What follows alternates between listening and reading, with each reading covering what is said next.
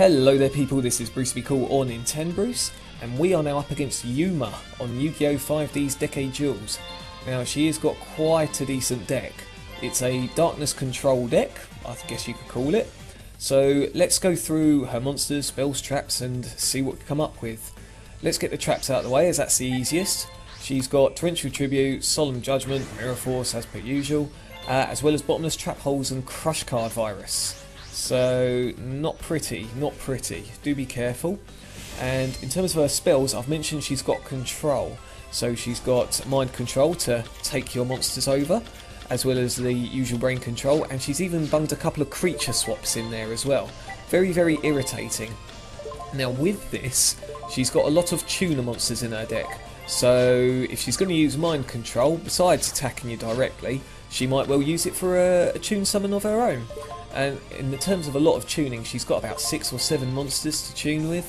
It's quite irritating, and she'll usually go for Goyo Guardian as well to try and take control of your monsters. Again, it's that control element that she concentrates on. I mean, look here, what have we got? Creature swap.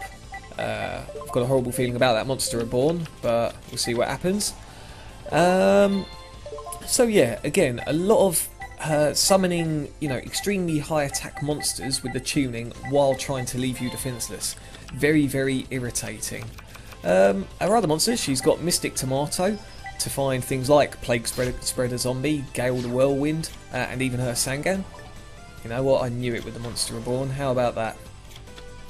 Anyway, in terms of other high attack monsters which don't rely on tuning, she's got the Gauze, the Emissary of Darkness, obviously.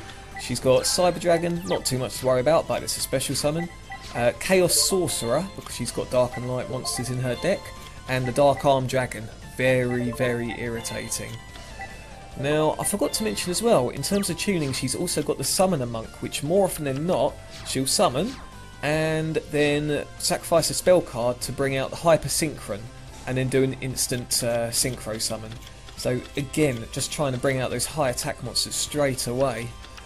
Now, in terms of high attacks, sure, with beatdowns you might have a bit of trouble because she's trying to control you, but if you were to go for a staller, then that might well work against her. Sure, she might creature swap and get some of your effects, so if you're using a burner she'll get like Des Koala and whatnot, but in terms of magic and trap removal, she's only got Heavy Storm, Giant Trunade, Mystical Space Typhoon, as per usual, obviously the Solemn Judgments.